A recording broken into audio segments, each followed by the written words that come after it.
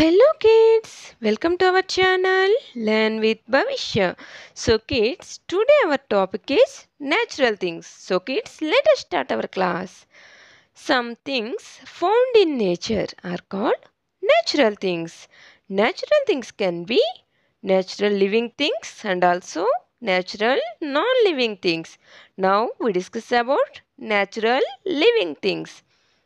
Human beings, animals, and also plants are called natural living things. And now we discuss about natural non-living things. The sun, the moon, rocks,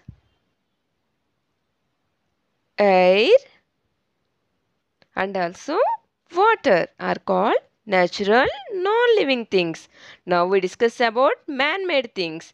Things made in factories are called man-made things. Some non-living things such as pencils and also books are called man-made things. So kids, if you like this video, please like and subscribe. Thank you.